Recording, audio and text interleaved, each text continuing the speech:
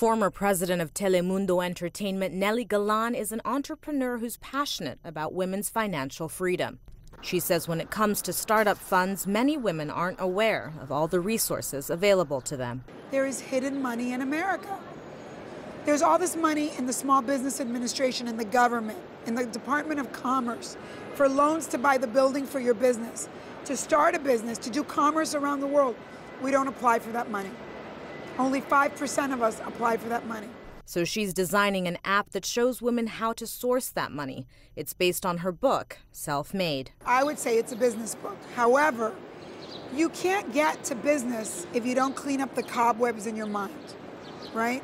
And so I would say half the book is inner work that you have to do to understand that you have limiting beliefs, that you aren't choosing yourself. Princess Jenkins, featured in the book, opened the first African-American department store in New York in the 90s. So when we talk about being self-made, I was from the Bronx. I had started a boutique in Brooklyn, and I came to Harlem, and I didn't see what I wanted to see. And I said, well, if it's not here, create it. Like, why can't we make it? Princess had success without a bank loan or venture capital, but many other women entrepreneurs need funding, but struggle to secure it.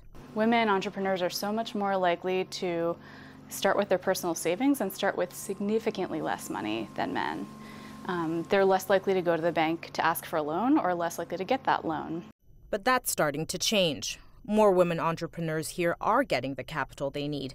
They're starting businesses at twice the rate of their male counterparts and outperforming them. 2016 is the first year that U.S. businesswomen have tapped all the government money available to them.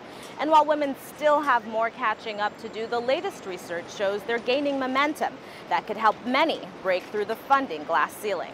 Chiahemen, CCTV, New York.